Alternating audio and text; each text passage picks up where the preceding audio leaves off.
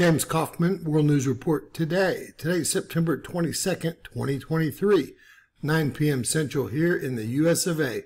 God bless you and yours no matter where you are in the world.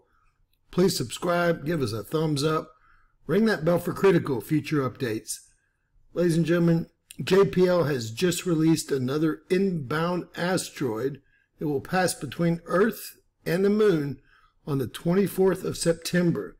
The name is 2023 SP3. You can see it right here, inbound. It's coming from a southern inclination. And as we zoom in, you can see that, and I will run it forward. We're going to get a really close pass here. Every which way you can think about it.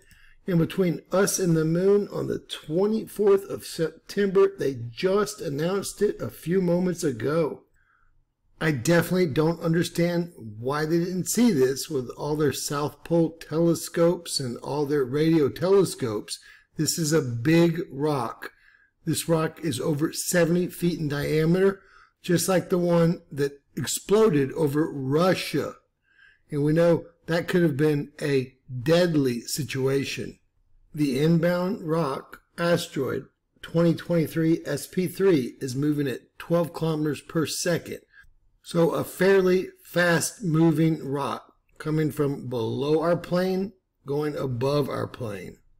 So this just showed up on JPL's list today, but this actually was reported yesterday according to the solution date up here, September 21st. Observations, only 13 observations in 8 days. Amazing.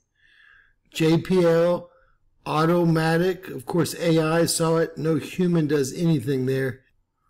More good news, we have a condition code of 7, 9 being highly uncertain, 0 being certain, much closer to 9 than 0 as you can see here. Let's see how close it's going to get. Alright, with just 8 observations, they've extrapolated 5 pages of data, future and past flybys. And it looks like September 24th, 2023 is on the first page, 0.002 astronomical units. It is supposed to go closer to the Moon than Earth when it flies between the two on the 24th. Let's see what time that's going to happen. Wow, that's actually going to be 23:29 on the 24th, which actually equates to 5 p.m. Central Time on the 24th. So this one could have some friends, as most of them do. We saw some debris falling as these other reported rocks went by. Let's keep an eye on this one, ladies and gentlemen. I'll go ahead and do an update at some point late tomorrow because it looks like it's going to be about 48 hours before it gets here. This is the current position here. And I guess they saw it here. It's amazing that they can't detect these rocks that are this large, this one being over 70 feet in diameter, with their radio telescopes.